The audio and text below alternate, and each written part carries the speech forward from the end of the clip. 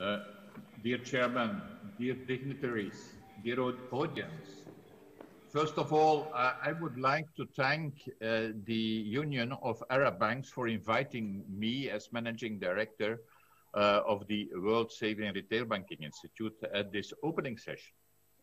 The theme of the conference, Banking Recovery Strategies Post-Crisis, Restoring Sustainable Development and Debt Sustainability, is indeed relevant and timely. But first of all, allow me to give you some very quick introduction about WSBI. As I already mentioned, the WSBI stands for the World Saving and Retail Banking Institute, representing more than 6,000 savings and retail banks from about 80 countries. WSBI members institutions take a double bottom line approach to banking, balancing the need for financial sustainability and a return to society, providing a return to society. In the presence of the representatives of the Italian governments and other regional and international policy influencers, please allow me to convey some messages that may merit consideration from the perspective of savings and retail banking community. Locally rooted savings retail banks hold a crucial stabilizing function in times of crisis due to their branch, online and mobile reach, being close to customers and lending activity in both good and challenging times. They are fully committed to supporting their customers as they struggle through the COVID-19 pandemic.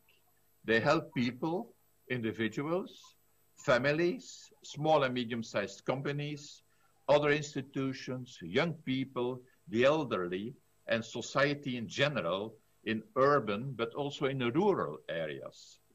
The 6,000 banks in over 80 countries help SMEs and other companies to overcome liquidity bottlenecks and to provide stability. At the time of the COVID-19 outbreak, most governments worldwide have taken bold steps to limit the human suffering and the economic impact in the wake of the COVID-19 pandemic, done through a series of national, fiscal, monetary, and financial policies. Their efforts so far have helped lift strains on interdependent global value chains and financial systems. However, countries, governments, and international bodies need to address the fallout from the COVID-19 crisis by preserving fast and effective trade with pressing societal needs like growing inequality gaps between people inside countries. They must also stimulate and the starting of fully sustainable sectors of the economy and communities that can better withstand shocks like global pandemics that create profound and widespread tension among people, communities, and governments that serve them. Despite, ladies and gentlemen, the biggest challenge, financial reforms after the financial crisis have made banks safer, more stable, and more resilient in the face of shocks. The COVID-19 health crisis was not in the cards. Apparently, there is need to work together with authorities to avoid any collapse, yes. In particular, we have reaffirmed the willingness to use all available policy tools for as long as required to protect people's lives, jobs, and incomes, and address the long-lasting scars of the pandemic on the most affected groups of our society. The savings and retail banking community welcomes measures already taken by authorities and proposes ideas to give banks enough flexibility to continue supporting their customers. Some steps already taken need additional guidance and extended scope to achieve their objectives. Amongst others, temporarily relaxed the rules when it comes to capital and liquidity buffers, increase monitoring, develop contingency plans, and provide additional support for the most hard-hit sectors, tourism, for example, transportation, and the hospitality industry, by easing the tax burden for certain much affected firms in vulnerable regions. A plan to recover economic activity and production and of goods and services and to stimulate consumption to prevent the economy from recession.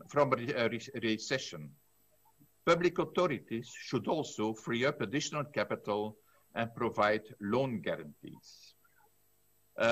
IFRS accounting standard implementation for the recognition of loan loss provisions should take into account the disruption due to the COVID-19. It is crucial that banks are granted enough management room to modify the payment schedule of the affected borrowers without affecting their accounting provisions nor their solvency. That is, avoiding the increase in non-performing assets that would derive from the current regulations. Education also empowers people and turns them into responsible citizens. Teaching people the importance of money, financial education, is necessary more than ever, particularly for the youth. To have a better chance to succeed in economic life, people must understand complex financial moments such as acquiring a house, dealing with tax declarations, or understanding the intricacies of defined contribution pension schemes. With the right tools, they grasp better the problem of over-indebtedness, 21st century topics related to financial innovation and digitalization, especially the emergence of cryptocurrencies with growing concerns around consumer and investor protection. Last but not least, I believe that governments and business along with civil society have a unique chance to work together and move the planet to make it better. WSBI's more than 6,000 saving retail banks in the G20 countries stand ready to contribute and to help. But we can't do it alone. The G20 must prioritize three main areas as common goals: global financial stability, sustainable and swift economic recovery, and balanced economic development. Ladies and gentlemen, I hope that my view can enrich the debate, and again, thanks to the UAB for inviting me. I wish the conference a remarkable and fruitful success. Thank you for your attention.